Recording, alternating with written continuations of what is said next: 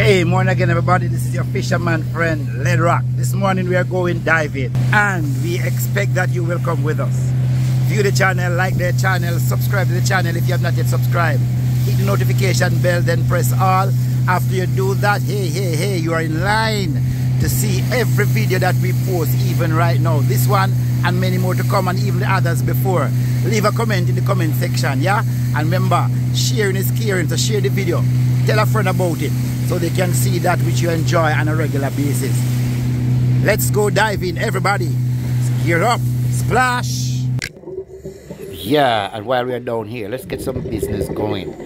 Yeah, the first thing we're going to talk about is some conservation measures that we have to take. Right now, this month, August, and the 15th, there will be no more fishing of conch until about the 28th of February, which is the final day in February. So for the months between August to February, the conch will be given a chance for the stock to really improve. These are some conservation measures that we will see working. Here also in this trap we have a lobster. This lobster is loaded with eggs. I mean, hundreds of thousands of eggs. You notice it's in the trap, but it's conditioning the eggs, you know, taking care of them to see to it that they are in good condition, free from all parasite and whatever may jeopardize the existence or the opportunity for her to lay these eggs.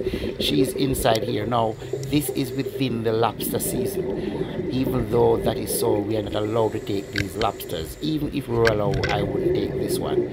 This female also will be tagged and released, so you know, if we should go in another trap and see this one even without egg, we will not kill it, because we know that this is a productive female, because that every female lobster really reproduce. So when you find one that reproduce, I have to, you know, be very careful not to destroy. You know, it's the eggs worth more than the financial gain that you will get from it. So it's in the trap at this time though.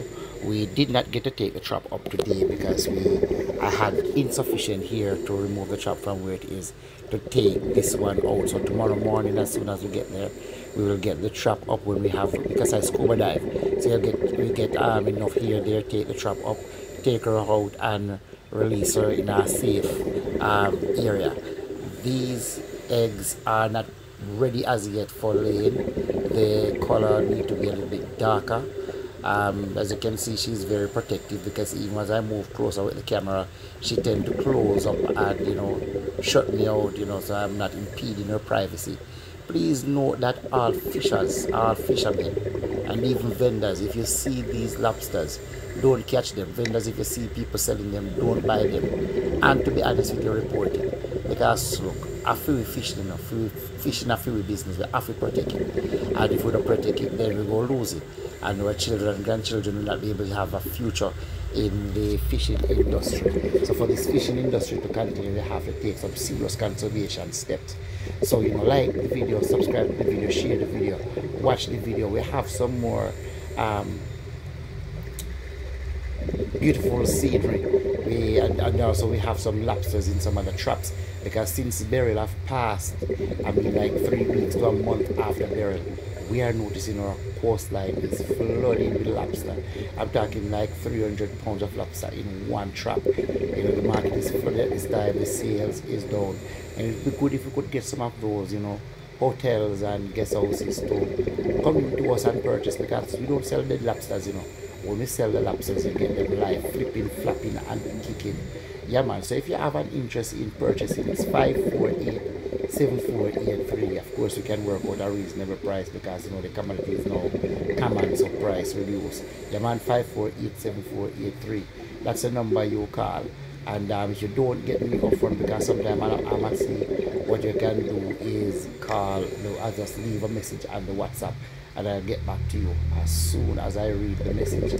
Because right now, I'm holding, because see some of them in the trap. So even in these videos, all that are in the traps and all that we have more than that.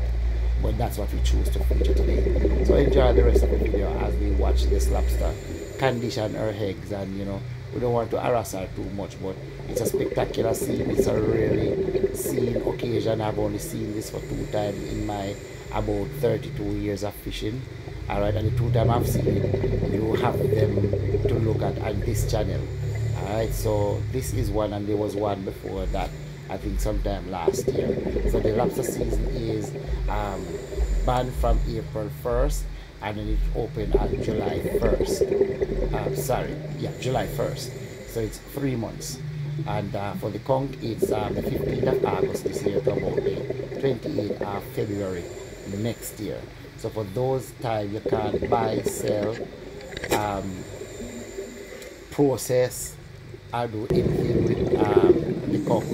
What you need to do, if by then you still have some in your refrigerator, you can just pick up the farm at the fisheries department in your parish, the fisheries inspection department in your parish in St. James at River Bay Road.